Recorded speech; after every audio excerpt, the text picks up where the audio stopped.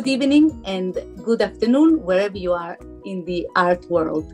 Today, we, the Art Talks, are delighted to welcome all of you in this very, very interesting and talk on women artists.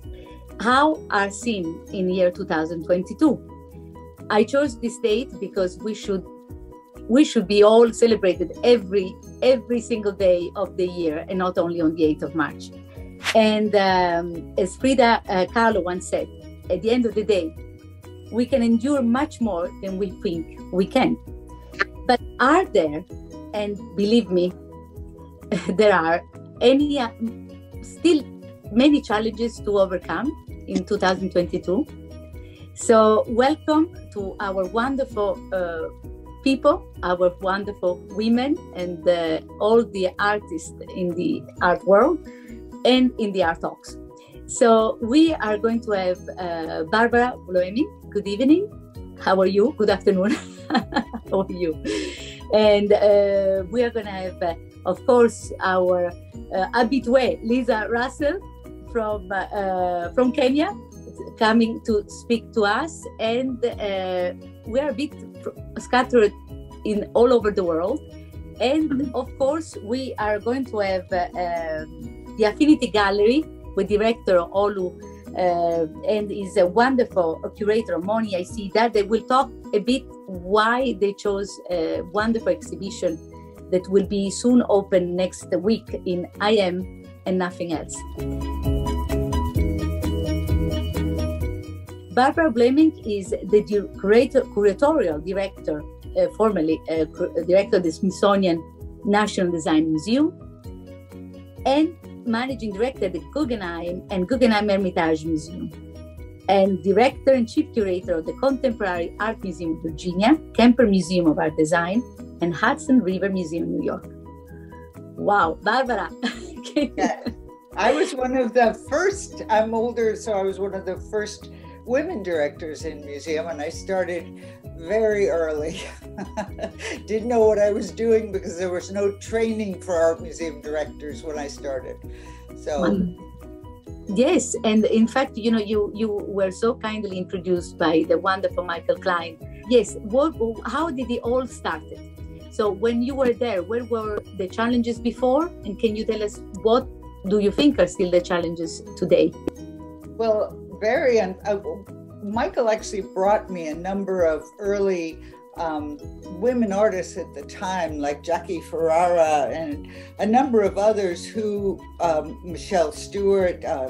I always went for the most exciting art, always, and contemporary art. My PhD actually was on a woman artist named Florine Stettheimer, who worked in the 20s and 30s. And I just did this biography, which I couldn't get a single publisher in the United States, of any publisher, my agent, to publish the biography, even though she was as well known as Georgia O'Keeffe, who's the best known, other than Frida Kahlo, woman artist in America, because they all said a book wouldn't sell. And I found Hermer publishers in Germany who published the book. I say just publish 800, but they went ahead and published 2,000. It came out in January, this January. All 2,000 copies will have sold out by end of March, which is astonishing for an art history biography of a woman artist. But it shows how at least women artists are so hungry for stories of the history of women artists. But nonetheless, right now, I just read an article that 2,000 people in England were asked to name 3 women artists, and they could not name 3, which is incredibly sad in 2022. But throughout my history, I always put in women artists. And what's so sad is even women artists who in the 90s, which is when I started as a museum director, artists who were in my museum exhibitions and had galleries then, like Michael Klein, who was a gallery director, can now not get a single gallery or museum show. They cannot get their work sold. And they had museum exhibitions in the 90s and were in Chelsea galleries. It's art museums in the United States.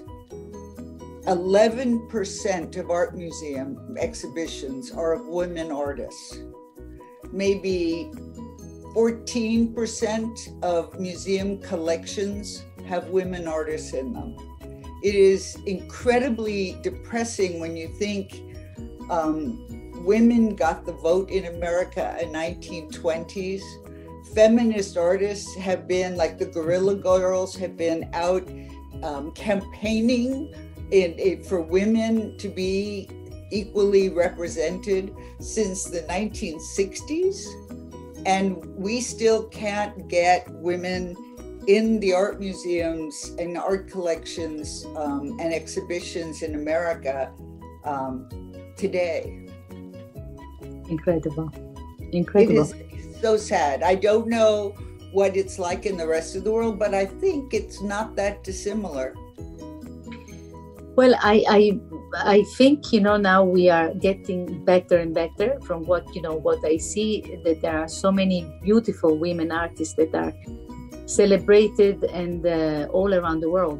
But yes, that's true of young women artists, and I'll say this, women of color, or women of various races or different countries. Middle-aged women. There's a funny thing. You have to be either over 90 or under 30. Yes. And preferably of color or some very small country to be exhibited. You cannot be, the worst thing to be is a middle-aged woman, white woman, because then nobody will look at your work. The minute you say you're 50, nobody will look at your work. Yes, yes. Which is sad because their work, they have the most experience. They've been working. I need to say a certain note. I retired at about 13 years ago as a director of 5 museums. Yes. And I thought, what am I going to do? All I've ever done since I was 5 years old is art. So I went back to look for the best acting conservatory in America and found it in New York, the one Marlon Brando and Meryl Streep went to. And I am now a theater actress who's done 3 movies because I can do ugly, old, nasty women and dysfunctional mothers. So I have a whole second career because I could not work anymore in museums because I was too old and was making too much money as a woman. And women museum directors in America, there are very few, but they still make 30% less than men in money. Incredible. So anyway, it's sad, but there are extraordinary women artists. So, and we're discovering, and the 90-year-old women artists are finally being refound. So if you're old, you're finally having your moment if you're a woman. Yes, yes, yes. I think, we're getting, but now, for instance, your book, Barbara, could you tell us about yesterday? Because I read New York to see you. Well, Florence Dettheimer was a wealthy New York artist who spent first 40 years in Europe. And people don't realize this picture was her turning her back on Europe. It's the same size as Manet's Olympia. She exhibited in the Paris Salon, and then before she left Europe, she made this Manet-like painting, the same size as Olympia, which is the first feminist nude by a female, 1915, where she's copying Olympia and saying to male artists who do nudes, basically, I'm a woman taking back my own body, right? And she painted and exhibited as much as Georgia O'Keeffe was her friend, but she was very wealthy. She priced her paintings at $3 million in the galleries. All the galleries in New York wanted her to sell with them, but she didn't want to sell her paintings. She did the designs and costumes for Gertrude Stein's opera, that was the first avant-garde opera in New York that had all African-American performers. She was Marcel Duchamp's closest friend, painted 5 portraits of him. He organized her retrospective at the Museum of Modern Art when she died. And he never did any museum exhibitions of another artist. So they were very close. And so she was very well known for the 20s and 30s and 40s in the United States. The Lebenshaus Museum in Munich had a big show of hers that all the catalogs sold out in 1915. But when she died, every museum in America got some of her paintings. The Metropolitan Museum got 4. But it was 1950, which was the time of the male big abstract expressionist works. So her paintings all went in the museum basements.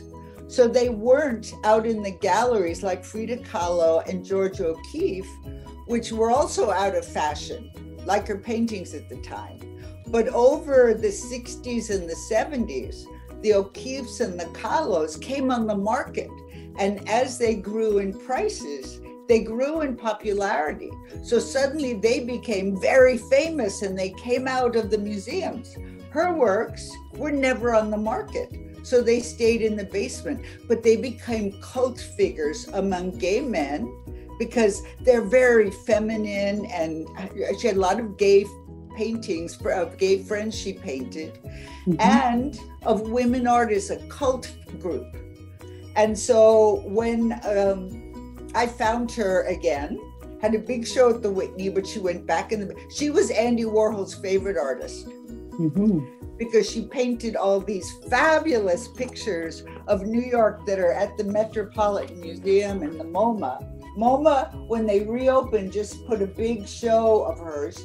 And the Metropolitan has 4 huge 6-foot paintings of hers that are fabulous pictures of New York that you really, if you go to the Metropolitan Museum ever, or the Museum of Modern Art in New York, they give huge room for her paintings. Anyway, so this book of 2,000 sold out in 3 months, and they're now doing a second edition because it's selling out throughout Europe and America because she's now become famous again.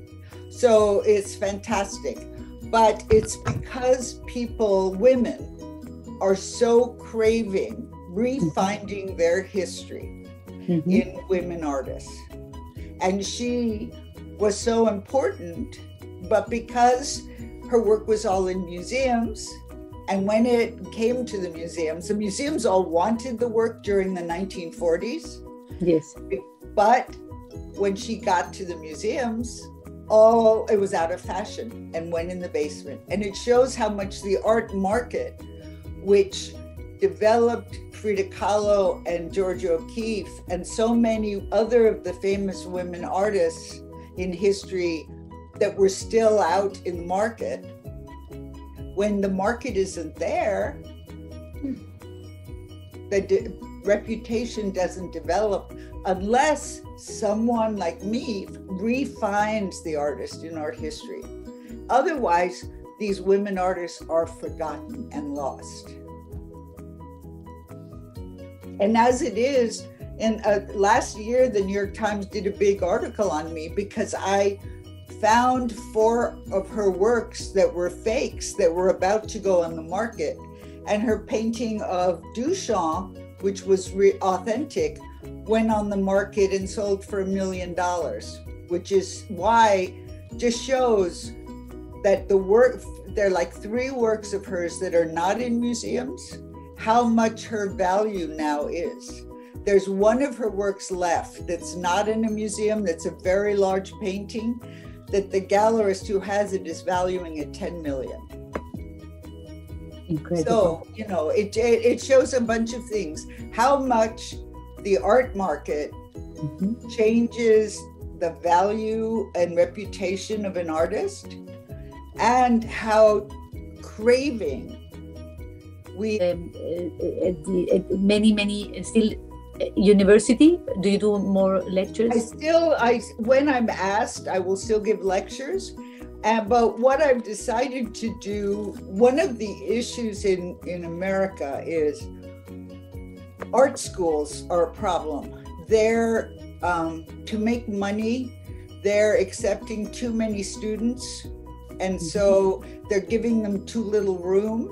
And unfortunately, they're not telling their students the reality of the art world. They're still giving them the impression they're going to get a gallery and get into museums and be famous. There are too many artists, you know, and frankly, the other bad statistic is 75% of the museum exhibitions come from about 10% of the galleries in Chelsea, New York, or Los Angeles. 10% of the galleries, right? Only their artists, these like 200 star artists, get recirculated in all the museums. All the other artists can't make a living from their art. So, and the art schools don't tell them that. So I'm now going and giving crit classes for seniors at art schools, where I talk about the reality, and the heads of the schools at the beginning say, Barbara, tell the students how to get into museums and galleries. And I get up and I say, you're not going to. The art world today, which is my art world, which my generation created, is corrupt. It's old, it's corrupt, you're not going to get into it. You need to create your own art world of your generation that is totally unlike anything I can imagine. My generation, you can't get into our corrupt art world. So don't try, make your own. Create new ways to find your own collectors of your generation. Create your own way to show art. Use social media. Create ways we can't even imagine to show your art, to sell your art, you know. Make a new art world, because this art world is all about money. But do you think it's going to change? That's the problem. No, this art world about money and NFTs and art that sells in tax-free warehouses and no one ever sees it. It just moves from one financial asset to the other financial asset. That's going to keep going because wealthy people use art as financial assets. Yeah. That's going to go on just like banks and stocks go on. So artists need to find a new kind of art world. Because I use art world in quotes. I write Facebook about how corrupt the art world is, and I have a huge following. So, you know, I mean, people, don't get paid anymore by the art world. I don't have a salary, so I can say whatever I want. So I am known as being this terror in the art world. So we like you. That's why we invited you. Yeah. So I use art world in quotes for the wealthy 200, and I wrote a horrible thing just about collectors, and that's the art world. And then I use art world in lowercase for everybody else who are artists who can't do anything but make art, and who are genuinely, authentically live to make art, but need to find a way to show it, because you don't make art unless you want to show it. You know, but can't live on what they make and don't have places to show it. So they need to invent ways to get their art in front of people. Yeah. And I don't know how. They all write me, you know, how do I do that? I don't know. They have to find new ways, because my world, when I was in the 70s and 80s, when I was a young kid and would bicycle around Manhattan, they had a day a week where all the galleries, artists could take their portfolios and the galleries would look at them. the art world was small enough, you could do that. There was a day every week, I think it was Thursday, where all the galleries, Sana Ben, Mary Boone, all of them, any artist could walk in and they could look at your work. Can you imagine? No way. You can't get past the little dollies that sit, men or women, that sit at the desk now. Don't let you in. They're intimidating, right? There's no way you could talk to Gagosian. Yeah. But look, we thought, Barbara, for a bit with the pandemic, the world would change again. And yet we have seen that nothing has changed. And actually, maybe we went worse after COVID. We are even in a war now. Things are really shocking. We are seeing things that we would think today we would not see. So, but we are still here. The other thing is, I just want to say one more thing. Yes. What is this that with NFTs, you can buy an inch of an artwork that you can't even hang or own, which is buying a real estate lease, which is really all it is. You're paying money to buy an inch of real estate on an artwork that you will never have, that they consider an artwork. That is a financial asset. That has nothing to do with art. To this, I will have to bring Lisa Russell before I ask anybody their beautiful comments that were written from Farah and Erika, because Lisa, I think when you use any tool in life, you use it with an important message, then it's useful. So I think Lisa is doing something amazing, and Barbara, you will see. She is okay, first of all, prove Lisa. Me wrong. Yes, I would love to have someone prove me wrong, because that's a new generation I don't understand.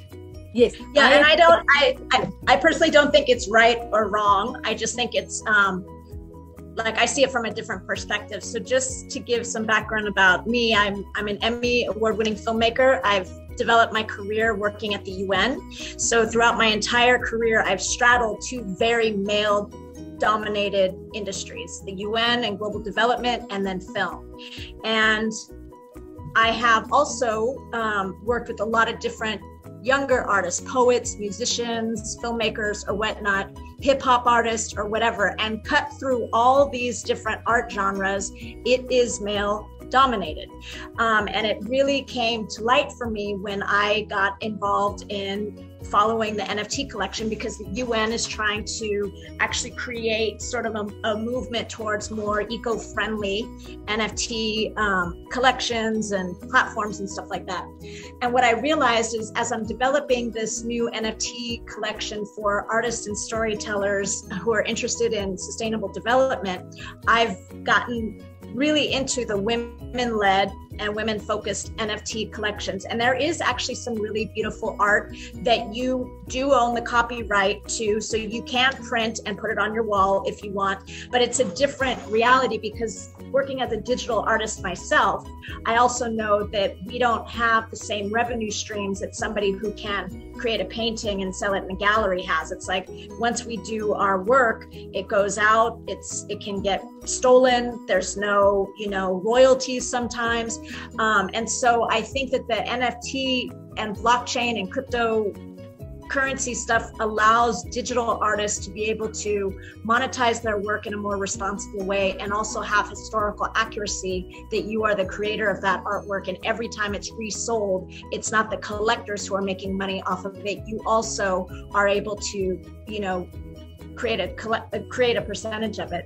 But what was interesting to me is, as I'm creating this idea for this NFT collection, I was like, okay, do I want to do a women-led women-focused NFT collections and really target like women storytellers and women artists. I've reached out to this woman, I've been following her work forever, who's been working on she has an organization called Women in Hollywood.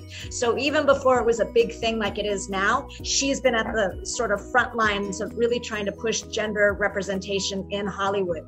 And I reached out to her and I thought, wow, if I do this women-led collection for women artists and storytellers, I actually mostly work with male artists. Again, like here, I'm in Kenya. Most of the artists I work with are men. Most of the poets I work with are men. Most of the beatbox. And so is it better for me to elevate sort of, I work with a lot of BIPOC artists, so is it better for me to put my energy into elevating sort of, that community, or should I really just focus on women and really try to elevate them? And I think it wasn't as clear to me on how biased my own world is until I started thinking about this NFT collection and who my market is and who my audience is. And I will say too that I've never seen a community around women as strong as I'm seeing the NFT collections. There are collections called, World of Women, Women Tribe, Women Rise, all this stuff, and they're putting money. Even some of the women celebrities in Hollywood have put together a collection to ensure that we're kind of challenging the systemic things that are keeping women out of the NFT space. Like right now you can do research, and even looking at the artwork, like the male-led NFT collections tend to be very gamey, tend to be very, I don't know, just art. It's just like, maybe, what Barbara's saying, it's like, it's more of a financial token, but the women-led pieces actually have some really beautiful art. Like they're really focused on creating art in the digital space. And some of it's really beautiful, but what they're doing is they're creating funds, they're creating foundations, they're creating opportunities to really ensure that women are not left behind in this new craze, whether it's to reap the benefits financially, as a collector, or just even as creators, ensuring that women are well represented in that space. So yeah, it's been I'm excited to be in this space again, as somebody who mostly works in the digital space, and to actually see the community that's being built. I was even telling somebody, I was like, I feel more in a community with this NFT stuff than I have with the UN NGO community, who I've been a part of for almost 20 years. Like there's a certain elitist feel to it. There's a certain like hierarchy still that exists. Oh, you're not a UN staff and you're doing this. And I don't know, it doesn't feel it feels more competitive and more competition, which pulls out that part of my personality. It's like, okay, well, I've been doing this for 20 years and, I'm a practitioner and this or whatever, but the community in the NFT space is very welcoming, very diverse, very, I don't know, it's a really beautiful thing to see. And even men are in these women-led NFT collections, changing their profiles on their Twitter pages to women in support of some of these programs and these movements. So I don't think you're right or wrong, Barbara. I just think that, we work in different spaces, and it's interesting to see both the ways that women can benefit, but also the ways that women are still being left behind in all aspects of the different creative worlds. I just want to say something. Yeah. I think what you're doing is absolutely brilliant. I think all I was talking about, and I'm limited to now that I'm listening to you, is the handwork of the visual art of like painting and three-dimensional sculpture. But I think the idea of digital art, music, anything, I would worry about textile, painting, and sculpture. I don't think work with NFT, but all of this other work is that you're doing it, I think is extraordinary and lends itself perfectly. And I just want to say one quick thing. When I went to the the Smithsonian Museum of Design, everybody said to me, design is defined as elite, expensive, and that works well. And I said, wait a minute, what about design that is not elite, not expensive, and doesn't work well? And we did the first show ever as design for the other 90% that ended up at the UN, that were things like the straw that's used in Africa that that filters the poison out of water, and the rolling bottles to carry water over long distances. And we did it in the dirt of the lawn of the Cooper Hewitt Museum. And it traveled around the world, and it was the first non-beautiful, cheap, under $100 design objects. And it totally changed. It was almost all by women. And it was an extraordinary exhibition that went to the UN and ended up being funded internationally by UN and NGOs. Anyway.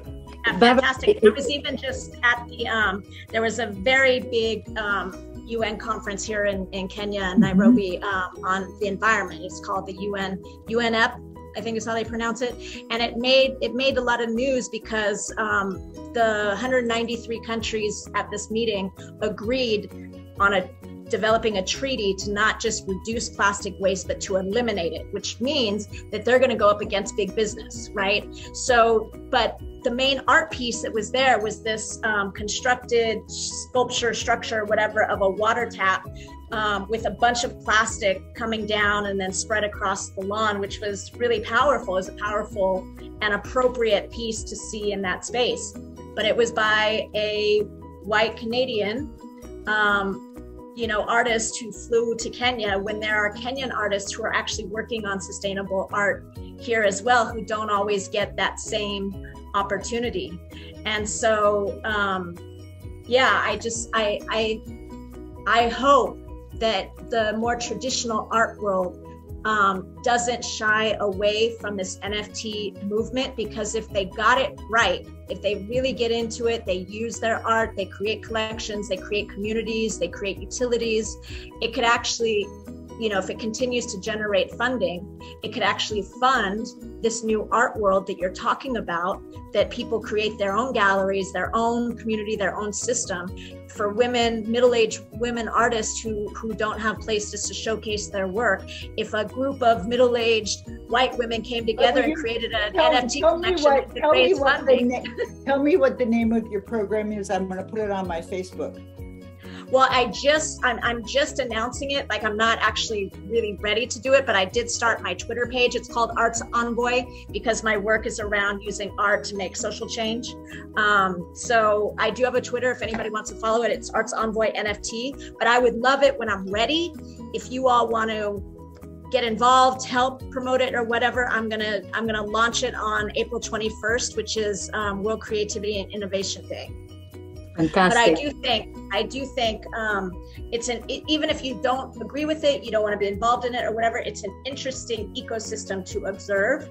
And if you, like for me, I wasn't even planning to do anything, but once I got myself in it, I was like, oh, I can use this to create the change that I actually want to see independently. I don't have to get funding from a foundation or whatever. I can create this collection.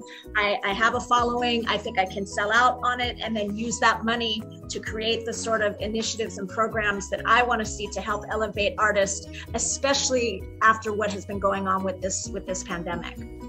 So, Lisa, to this point, I would like to ask Sara, because she made.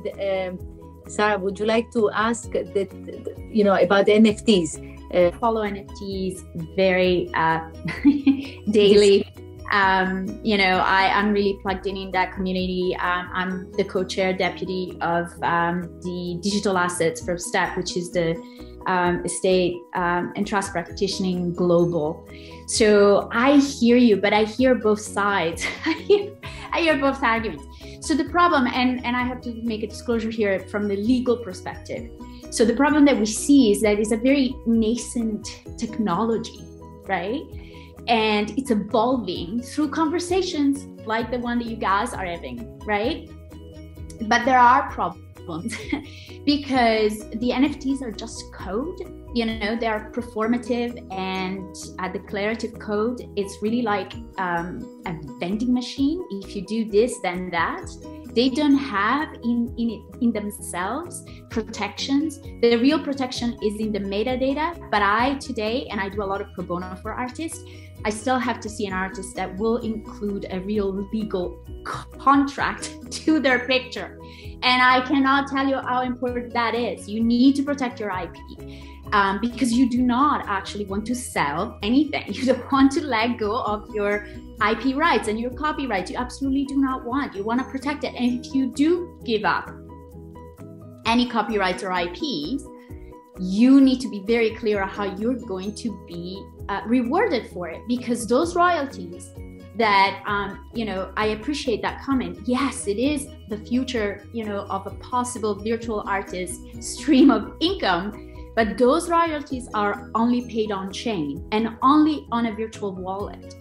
What happens when, I made the comment, and forgive me if it's so trivial, but you give limited licensing right of reprinting some of your work for commercial use, or t-shirts, even a museum. You give the museum the right to publish some coffee table book, beautiful stuff. You will never see a penny out of that because that is off chain. It doesn't have anything to do with your NFT. And so how do you protect yourself? So please, please, please, please add a real legal contract. I need to say this. My friend Lynn Goldsmith is right now being sued by the Warhol Foundation in the Supreme Court for copyright issue of one of her images. Yeah, and I will say that I know there are some collections that have written in their smart contracts that if the commercial value of whatever these holders want to use is above a certain amount of money, then they are required to get in touch. And I'm assuming that means that there's a different contract that's written up. But you're right. It's all on the chain. And if anything else happens, but I think that's up to the artist to figure out how to negotiate it. Some collections are like, once you buy the NFT, you have the rights, you can do whatever, you can make money off of it, you can create whatever. And then other people, and they're fine with just the royalties for the resales. And then some people are, I think, putting a cap, just saying, listen, if you are able to make $100,000 off of my NFT, then we have to renegotiate that contract. And I think that's probably when it goes off the smart contract, off the chain, into a more typical IP thing. But the IP thing is also an interesting thing because people are ripping off people's materials and creating collections. Even right now, I'm like, I actually don't know because, I'm like, okay, 3D NFT collections are becoming more popular because they're a step away from the metaverse. Can I, for example, create a 3D figure in Blender and use that image for my NFT collection? But intellectual property rights stuff, I don't even think has been fully fleshed out in how it all works. No, it's a wild, open. It is, world. but you have a lot to lose, which is your artwork, which is you. Your artwork is you. Like, I'm not an artist, but I would say, if you write a book, that's you. It's a piece of you. But if you're a digital artist, you lose your work anyway. Like I can't tell you how many young poets write beautiful stuff. They put it on Facebook. They don't get monetized for none of it.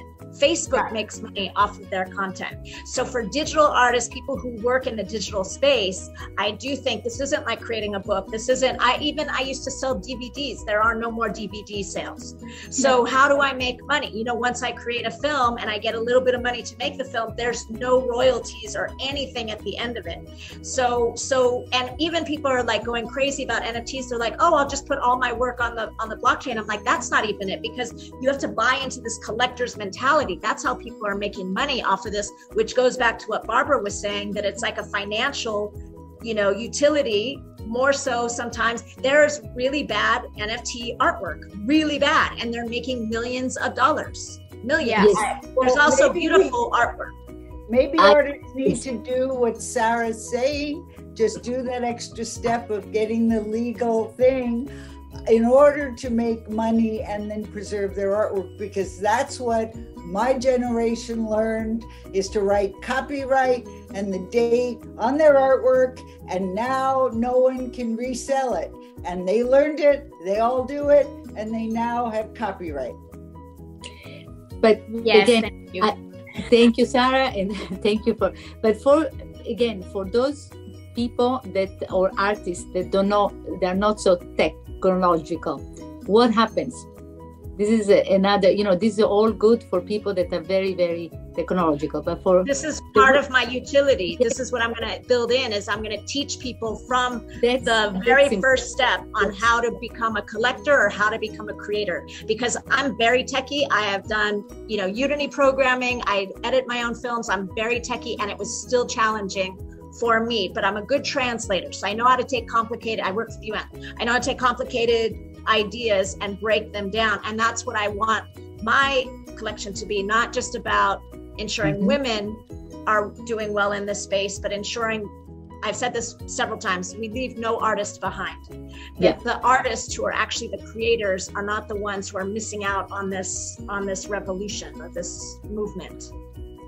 But Lisa, I really beg you, if you know the story of Robert Indiana, who was an artist from the 60s, he did not put copyright and the date on his artwork. He lost the word love, the big word love, that's his. He lost all rights to all his artwork. So just if you could, when you teach people, just figure out and learn how to get the copyright and put that in your teaching. Because you can teach artists how to use this, but as Sara said, and my generation learned, they're gonna potentially, those that learn what you learn, and your artist groups, who you're brilliant to do this, are going to potentially, those that will make a lot of money, and you're helping them so much, could potentially be losing tens, hundreds, or thousands, or hundreds of thousands of dollars by not copywriting what they're doing. And I absolutely agree with you. But one of the things that I think is going to be a perk to the way the NFT collections are made when they have these like smart contracts, is what they're called, is if you hire a lawyer to help you with the IP rights or whatever in that contract. I make so many films a year because I make short format films and I work all the time.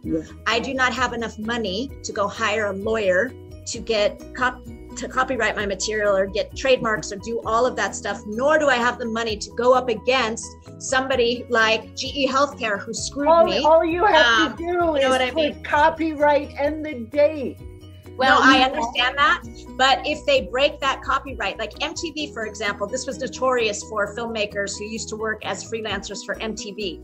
MTV would sign contracts with filmmakers and then break them, like pay them like less than they were planning to, knowing that this filmmaker is not going to have enough money to hire a legal team to go after MTV. So it's also, I understand in principle, it's a good idea. And I'm hoping the way that the NFT contracts work, that it's like, we just have to say it once, it's written in. But when it comes to an independent artist, and you're challenged and you say, okay, you broke agreements, you stole my trade secrets, you've done whatever with IP.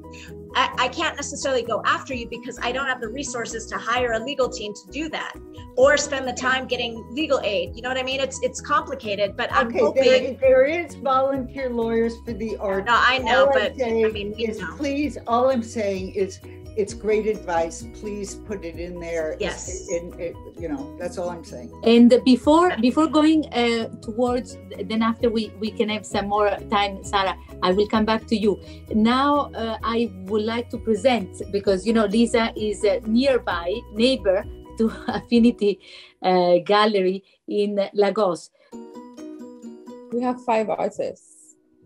We have 2 artists from South Africa and 3 from Nigeria. Yeah, so the exhibition opens next week, Saturday and Sunday. And basically the exhibition is about womanhood and explores what it is specifically being an African woman artist in the industry today, but not just today as well, but looking and learning through the lens of history. and how in the art historical canon, how African art by women has been perceived, how it's been preserved, how it's even still looked at today in present times as well. So we're trying to take a complete view of African art by women, but then also in modern times discuss what that means and what kind of art African women are creating, and how that interacts with society and how society treats African women anyways, in today's society. So yes, it's a very interesting exhibition with different mediums. We have an installation artist, we have an artist who draws with charcoal, we have a painter who uses gold leaf, and then we have another artist who uses lace and embroidery. So it's very interesting texture and materials, which also shows the breadth of womanhood as well. And they all have different meanings and different perspectives, which is very interesting. I have an artist who's very militant, in her feminism, and I have another one who approaches it from a very delicate standpoint, very sensual. So it's very interesting to see like the breadth of emotion and the breadth of understanding and perspectives that African women can have. Like, we're not a monolith, we're not one thing. So this exhibition, I think, really hones in on that. And we hope that people, like, the takeaway they get from the exhibition is that they see women as diverse, but also have conversations about how we've been treated, especially in the art canon, over time, and how we can change that now and hopefully create something that today's artists can look on 20, 50, 100 years from now and be like, okay, we saw from the past, we learned, and then we created change. Because you have quite a beautiful space, the Affinity Gallery. In total, we have about 20 pieces. Like I said, we have an installation piece that is quite large, and then we have obviously paintings and drawings from the different artists. So in all, about 20 pieces. Fantastic. And so, Lisa, for now you have many women to approach nearby.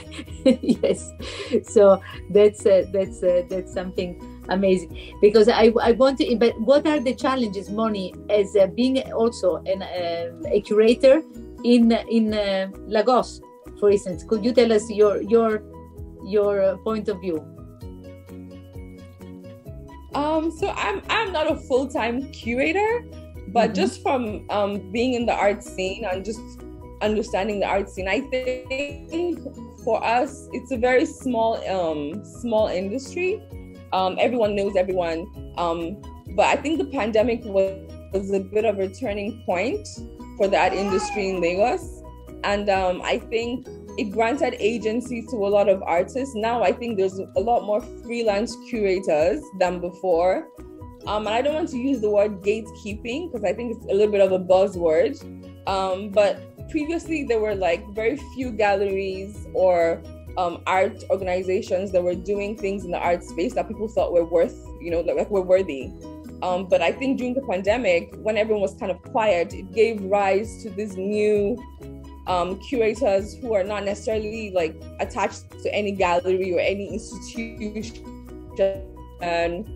and they didn't need that legitimacy from a brick and mortar space or like a space that has that's established. So I think it's very interesting, and it's opened up the art space here very quickly. It remains to be seen, the pros and the cons of this long term. But at the moment, I think it's very interesting to observe. And also the pandemic, everything went global very fast. A lot of young artists are showing digitally and in person around the world very quickly now, like versus before. Like I said, there are less gatekeepers, so to speak, now. So I think that's very interesting. There's now artists like, I don't know, someone mentioned, I think Barbara, they come together, put on a show by themselves, like 4 or 5 artists. They're like, why wait for a gallery or why wait for an institution? And they get a space for like 3 days, 5 days a week, and they put on a show, invite people online, and people show up. So I think it's very interesting to see what's going on now in the art space here in Lagos. Scotland. Christine, I can see you. Christine is an amazing painter about celebrating women and she had a beautiful article on our magazine.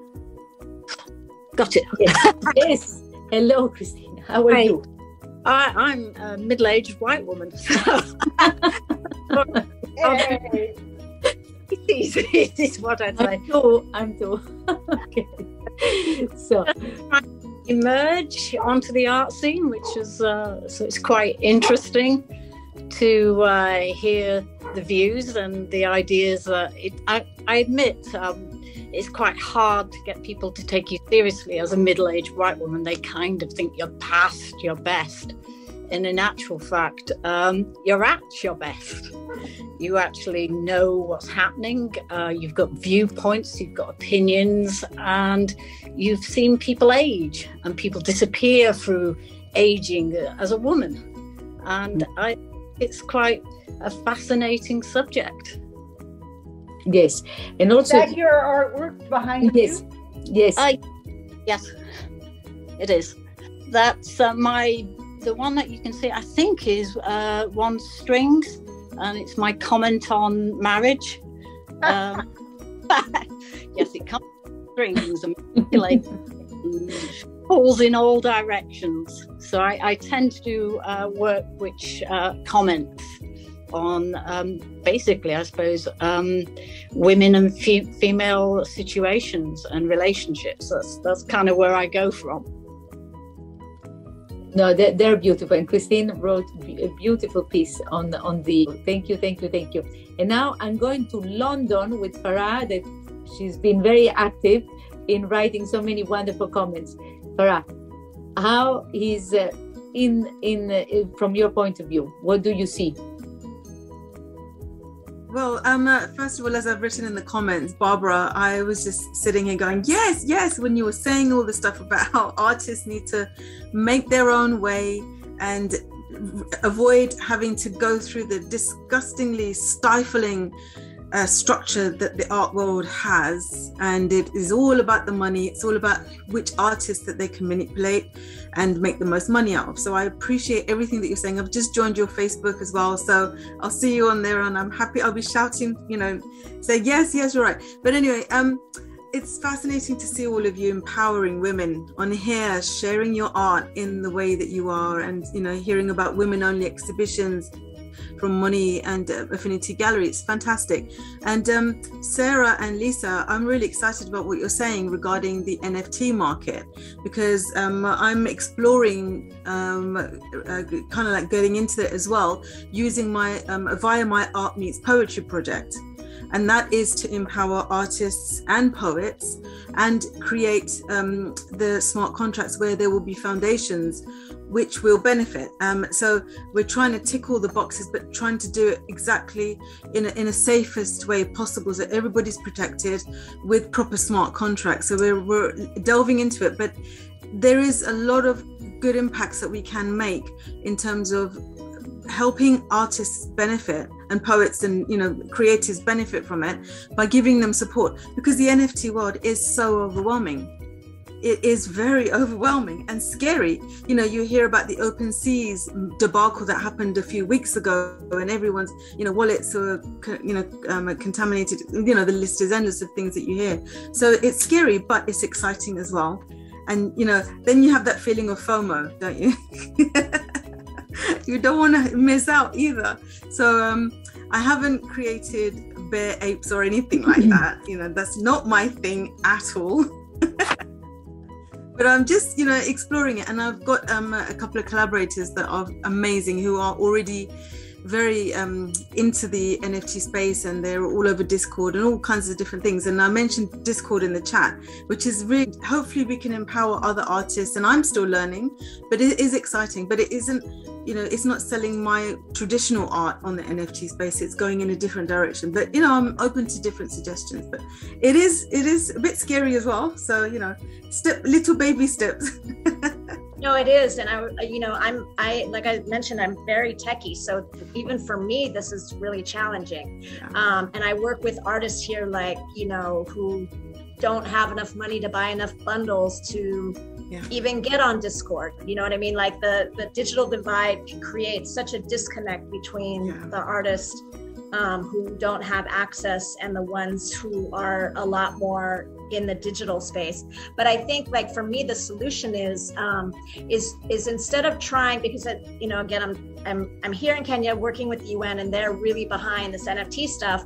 But what they're trying to do is think about getting local artists here up to speed technically with some of this stuff. And I was like, man, like these graffiti artists I work with, no way. Like they can barely do little like social media stuff. There's no way you're going to expect them to get to this level. Yeah. But what I think is a great opportunity is that instead, like I had been talking about to Mombasa County government here, because they're trying to revive tourism. It's like, let's create, you know, artist residencies where we bring artists from the global north who are comfortable in this digital space and build partnerships with amazing, I mean, I don't know, I had a Nigerian roommate, this guy Laulu, who's an incredible Nigerian artist, but the creators on this continent are incredible.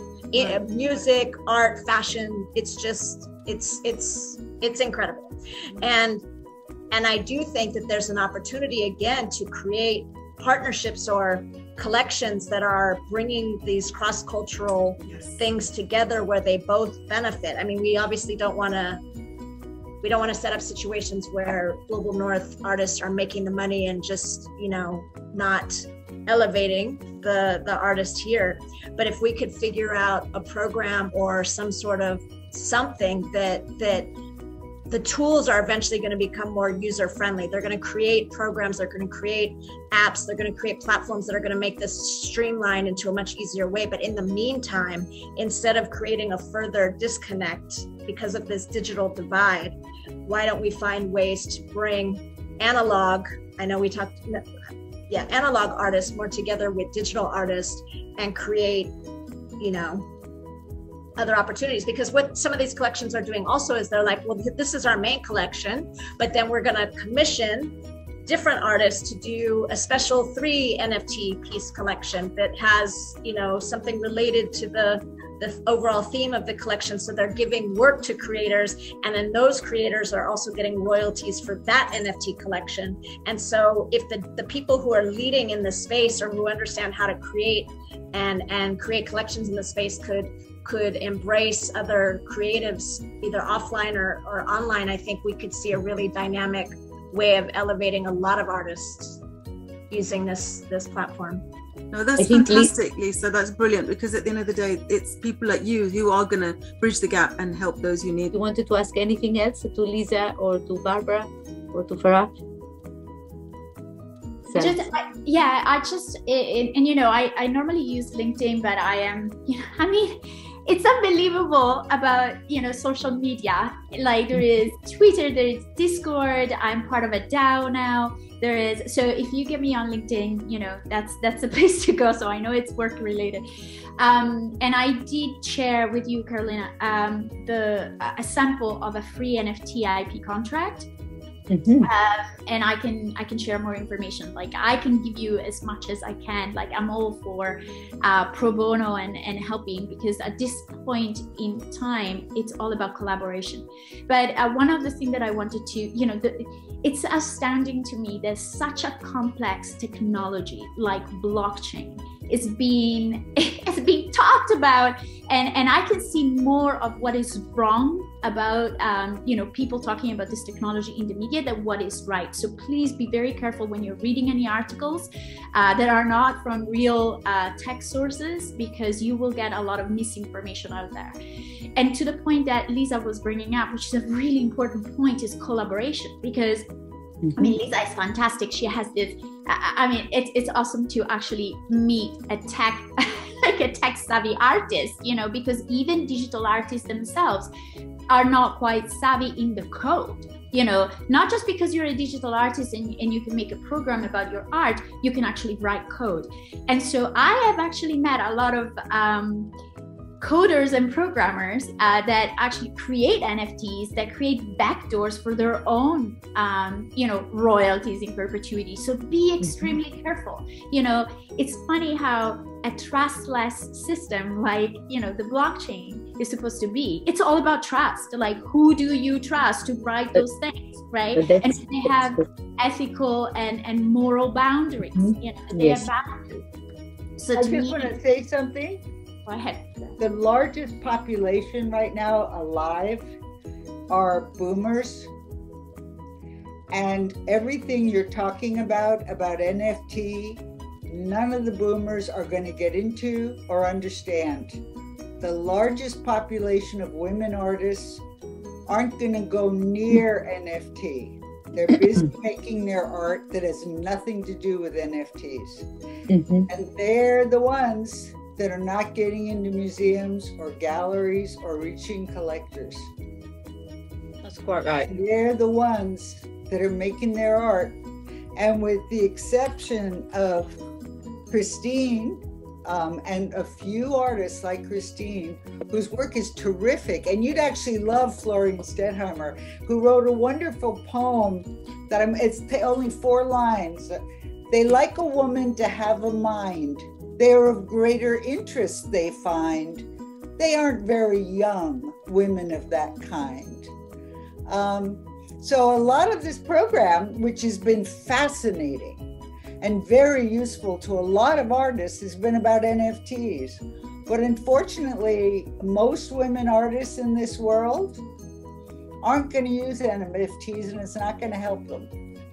And that, it is going to help a lot of people, and that's great.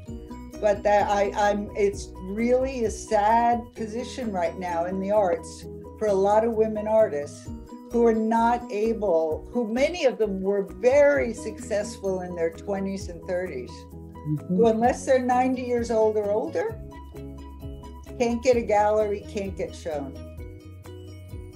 Thank you, Barbara. But you know what, coming back, I think you are absolutely right. And again, also with Sara, what she says, it's important now, it's the collaboration between all of us, because there are so many platforms, so many things that are, every week, every day, Sara can see, there are so many things that are coming to us with blockchain, as you said. That's why I did this, Sara, maybe you missed it, the one on with Nanne Dekking was at the beginning, he was really the guru of the blockchain.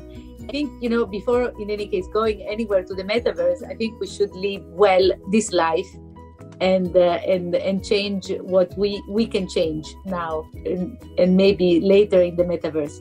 But I adore any of your. Here we have Iskra, who is asking to do an art talk on money. Yes, Iskra, maybe we can do that. That's very important. And then when you do that, talk about the tax-free countries where all the collectors are sending their artwork where they don't have to pay taxes, where they sell it and buy it. Yes, definitely. We will do one on that one too. And also we have another artist, Maria. I don't know if you are driving or you are anywhere, because Maria also is doing amazing. Carolina. Hi. Yes, Maria, hello. No, I'm painting actually. Okay, you're painting. Can we see you? Yeah, hold on. I don't know if how my hair is or not there, because I was like... It's perfect. Yeah, I was just painting and listening. It's so interesting. I try to do NFTs actually, and it's not very easy for me. It is not very easy. But I just keep painting and doing fine arts, and I think I will have to ask for help one day or pay somebody.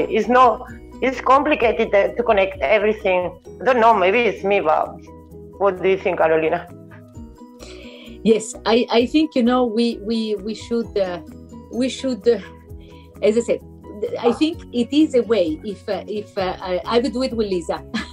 Yes, definitely. Yeah. Because I think, whenever you need to understand where are you going, and as Sara is saying, it's very tricky and very important to know what are your rights after that. So last Saturday, exactly, I have 3 women artists, one from UK who's living in Switzerland, one from Berlin, and one German has lived in Switzerland is not living anymore. So, and there are wonderful works, and just one painting by one male artist, but who is a so-called, he's a classic modern artist. And the work is from 1919, so it's quite an early work. And the combination, I think, is very interesting. But what I wanted to say to Barbara, I thought what you said was really interesting, and it's the truth. I mean, I only can 100% agree to what you said, but also to Sara, that we have to find also, you know, not everything which comes by NFT is really safe for us or is available for us, or and so on and so on. What I wanted to say that the art history right now is also to Barbara and the art market, they are two different things. You know, the art market is, as you said, the 200 artists who are exhibited everywhere, and they are getting all the awards and the prizes and so on. They are normally at the Biennale or wherever. But the art history, these are the wonderful and good artists everywhere. In Berlin, for example, I mean, there are hundreds female artists who are not seen or hardly seen because they're not represented by big galleries. And if you don't have a name, or if you're not linked to one of the name of the famous galleries, then you are somewhere in the crowd and you get lost. So I think we have to do a lot to promote female artists and also to buy female artists. But not only because they are female or they are women, but because they are good. Yeah, it's the question of really of quality, not of quantity, not of gender. I mean, I can't understand all these stupid discussions.